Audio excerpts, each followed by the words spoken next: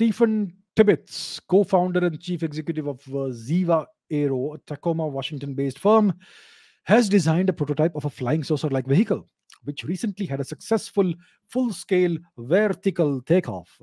Even the UAE has been working on such vehicles for public transport since a few years.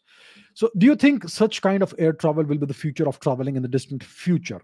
No, no, no, no. It will not be the future of traveling on a large scale in the distant future. What these companies are creating is they are creating expensive toys for rich people. So when you have a helicopter kind of thing, or a hovercraft kind of thing, or something that looks like a UFO, it's gonna be something that everybody desires, but only rich people can afford. It cannot be something that can be used for mass transportation. Even the biggest planes that we have today, the Boeing 747s and the Airbus 400s, A400 or whatever, they can be afforded mostly only by the rich people of the world, right? I mean, the common man and woman in India would rarely travel by air, right?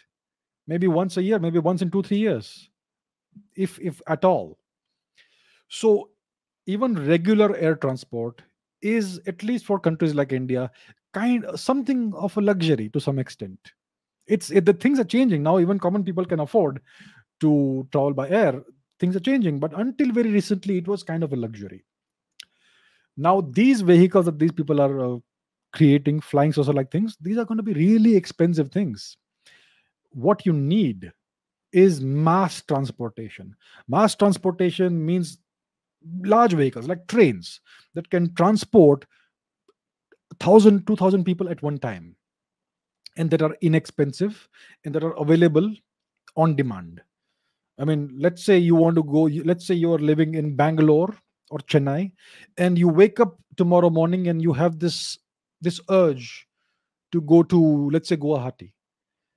And let's say then, okay, you go to the station, you buy a ticket, and 2 hours later you're on a train and you can go there. So if that sort of situation is accessible to you, that is mass transportation. That is mass transportation, transportation that is available and accessible.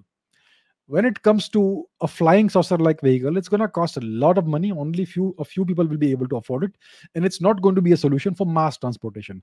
It's going to be a one seater or two seater or maybe four seater or maybe 20 seater, and it's going to be really expensive. So it is not going to be the future of air travel. These are just expensive toys. The future of the future of traveling transportation in the long run, in my opinion, most likely will be ground based travel, maybe high speed railways, maybe underground railway systems or whatever, but something that can carry lots of people, large numbers of people, at speed, at scale, and bring them from point A to point B in a reasonably short amount of time.